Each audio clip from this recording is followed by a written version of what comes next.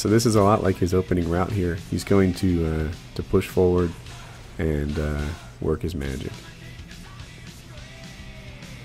So actually I take that back. In the opening route he went to that green car near the hotspot. Here he's cleaning out, I think Flower Shop is the call out for this building.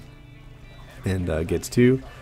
So there's another spot. He knows the spawn, and given that his team has AB and those guys are pushed back at Charlie, they're spawning in that parking lot where he called the chopper gunner from earlier in this game.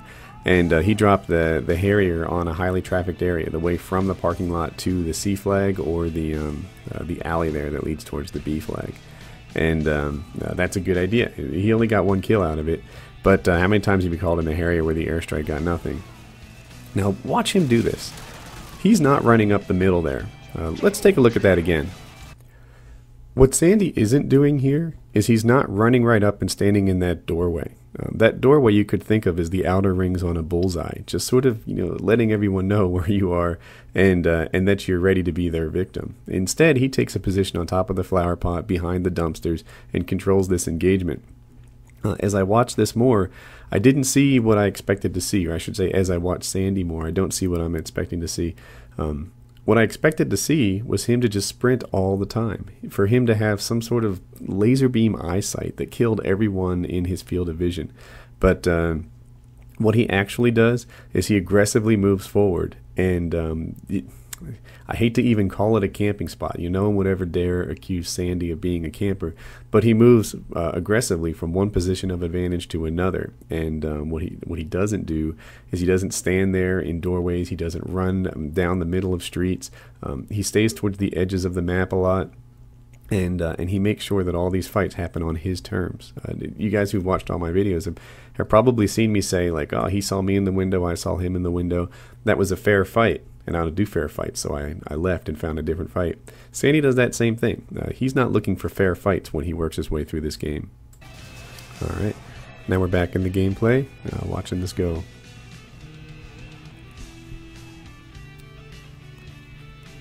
Oh, so he has the chopper gunner now, and he's looking towards calling it. I'm going to make a guess here and say that if he didn't have a nuke in his pocket, he probably would have stayed and defended Alpha in an effort to come back and come from behind in this game. I've watched Sandy play a lot, and he's a winner. He's not a guy who sits there and racks up KD, even though in some of his highlight games it may look like that. He's all about winning games. So rather than hold A, because he has the win in his pocket already, he pulls out the chopper gunner and goes to town. Now with the AB spawn, for the most part, these guys, or with the AB flags, most part they're going to spawn at the top of the hill on Alpha, and so that's what he does. He focuses his effort, well I guess on this map, on anyone he can kill, but the guys who spawned recently in particular, he wants to end. So here it is. It's a double nuke game, and we all love to watch double nuke games. So there he is. He rocks it, and now he has 2 nukes in his pocket. And he's just going to push forward and do his thing. So one thing I noticed is as he came out of that door, the first thing he did is he strafed to his right, and I think that was to get out of the line of fire from people who are on the second story in, I don't know what that call out is, the Charlie building back there. And well, there's a spot where he didn't have cover, where he had a fair fight. And which is not to say Sandy can't win a fair fight, but you're not going to win them 11 times in a row all that often. If you want to get a couple chopper gunners in a game, you need to stack the odds in your favor. He knows that, and that's what I'm doing. Now, up here is a section that's coming that I wouldn't have done, and that doesn't mean it's right. I mean, Sandy's a beast of a player. But do you see him in the doorway here? He has a quick exit in case he starts to get shot, and you can see he moves in and out. But I'm going to say the reason he's successful there is just the power of the silencer. He's killing those guys from the side and gets a few shots. Here's that same guy, Japko, with his miracle lunge, and that'll happen. So let's watch him move forward again. Doesn't work out for him. So he's killing a lot of guys from the side here, and I think all game long it's safe to say that most of his kills he's not shooting people in the chest and the face. Most of his kills he's shooting guys in the side, he's shooting guys in the back, and that comes from effectively navigating the map. It's one of the things that I think makes Sandy Sandy. because you know, he's up in there when they're not expecting him to be. They're not expecting him, and this might look like a beastly play, and sure it is, but you know, I don't know. I don't want to say he was probably unhappy with this, but I bet he wasn't happy to die. I bet if you offered him the opportunity to stand in the middle of 5 or 6 people, he would decline. And yeah, it worked out well for him because they were kind of focused on the air power and such. But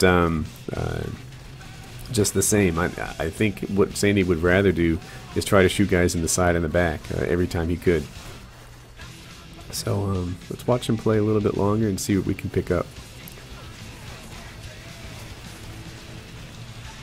Yeah, again, I think he's using the power of the silencer here. They don't necessarily see him. A lot of times they're sprinting forward, and I think he's going to get killed right there.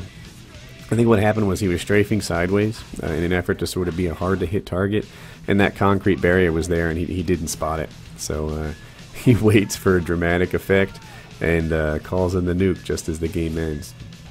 So anyway, I hope that you guys like this. I hope that watching the game and hearing my observations was something you like.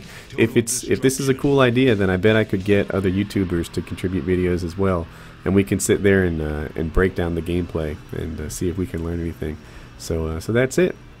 If you're on to part 2 here, you're probably on the HupitGaming channel. I hope that you guys subscribe. We look to only have the best directors and the best commentary on YouTube with this channel. It's going to be real